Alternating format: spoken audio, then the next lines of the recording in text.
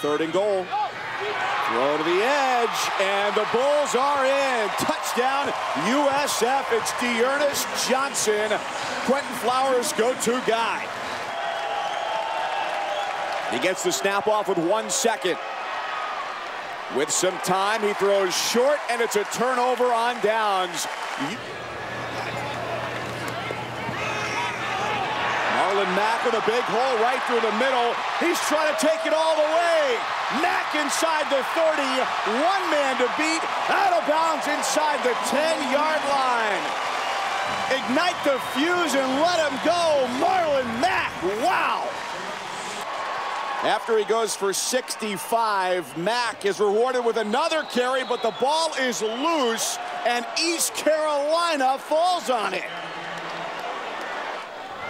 Flowers, as much time as he needs. For Johnson, cut back, touchdown, USF. Not looking there initially, resets his feet. Why wouldn't you get it to the best player on your team?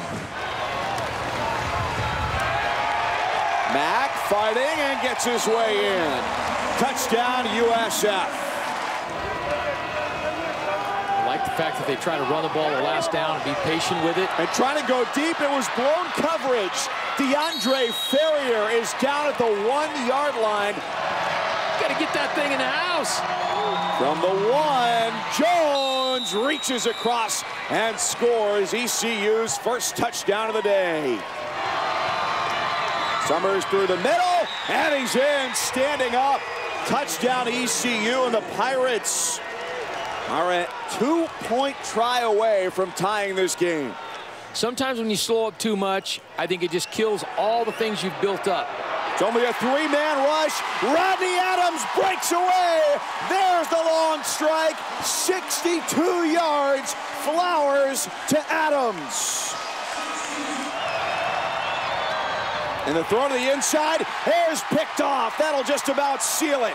Nigel Harris down the sidelines for the Bulls. He's inside the 20. And ECU comes up short on 4th down. The Bulls defense takes it away and can seal the game. They'll go to 5-1 if they hang on for a win here. 2-0 in conference play. Toward the edge, and in. Marlon Mack.